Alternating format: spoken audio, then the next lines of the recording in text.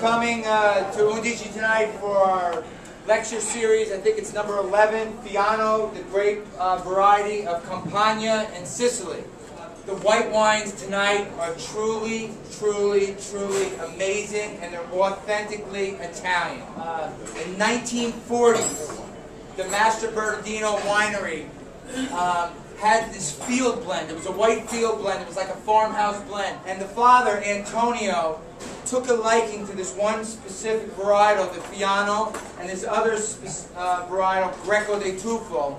And he decided to take those individually and try to harvest them on their own. And in or about 1950, he produced his first vintage of Greco de Tufo and his first vintage of Fiano de Avellino in Campania. So this is in the 1950s, so we're only 59 years away from that. So they've come a long way, and the two premier producers of Fiano in Campania are Master Bernardino and Fiudi di San Gregorio.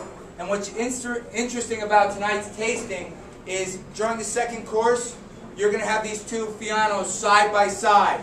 One is very kind of old style, the Master Bernardino, old style, very traditional, and the Fiudi has a little bit of a modern edge to it. And there's subtle differences. They're 5 miles apart.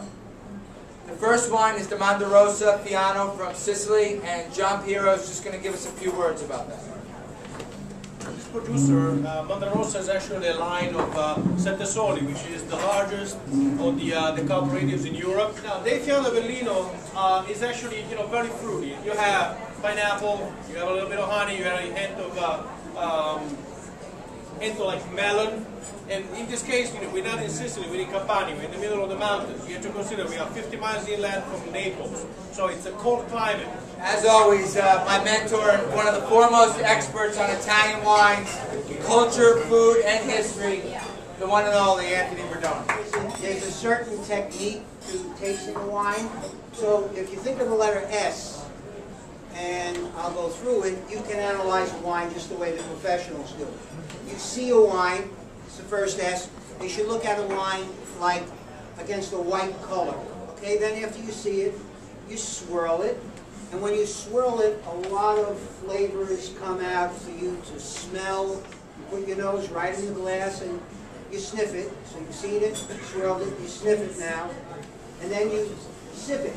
And when you sip it, you swirl it around in your mouth and sort of suck it around, get a little air in there, see where it strikes you. Sipping, not gulping. We can gulp. After about 3 wines, we won't gulp.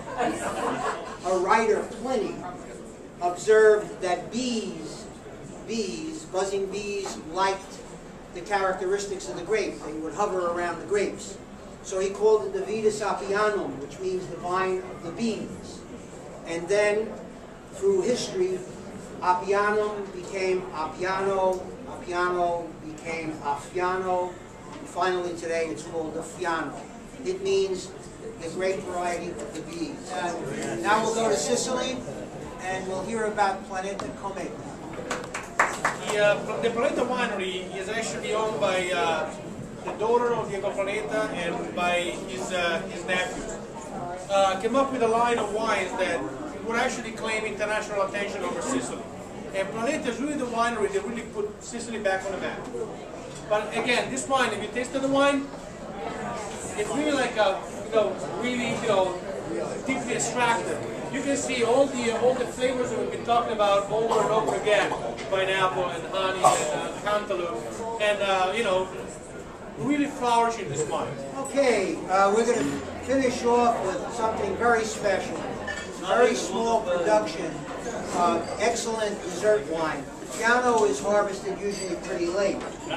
When they make this wine, they leave it on the vines even longer, to the point where they risk not being able to make any wine, because if cold weather comes in and the frost hits, could really destroy the grapes.